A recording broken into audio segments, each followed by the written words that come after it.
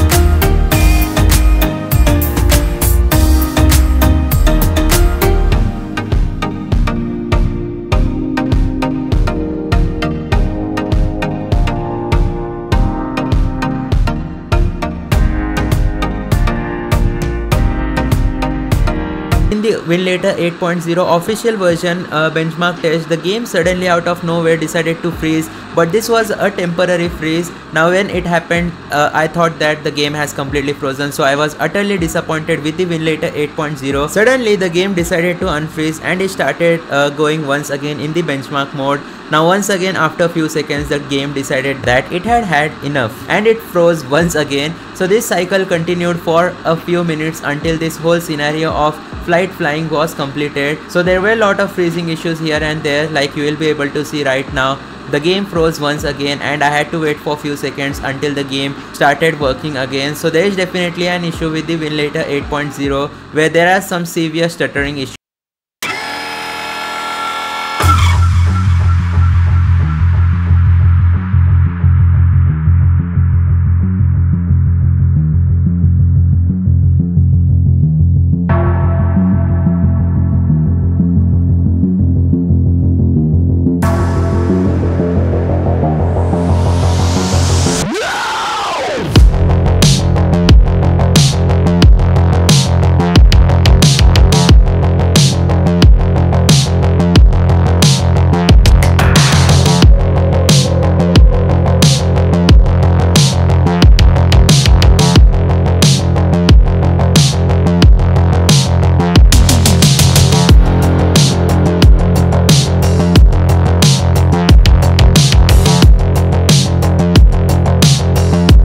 Settings that I am using inside of the official Winlator 8.0, latest box 64 version, similar performance preset with safe flag set to 0, turnip driver is the latest one, DXVK is default 2.4, and yeah, that's about it. So guys, in conclusion, do let me know in the comment section down below which emulator do you guys think perform better. In this case, was it Winlator 8.0 or the Glibc Cmod version 7.13? In my opinion, I would say that I would personally go with the Winlator Glibc Cmod. The performance was almost similar in both these emulators. There was not a major difference until the stuttering issue started to occur in the official Winlator version 8.0, but it only occurred during the benchmark. It did not occur during the normal gameplay. So yeah, it's completely up to you guys. In my opinion, I would go with Winlator 7.1.3 Glibc Cmod. That's going to be it for today's video though. Thanks for watching. Hit that like button for similar videos. I'll see you guys next time. Goodbye.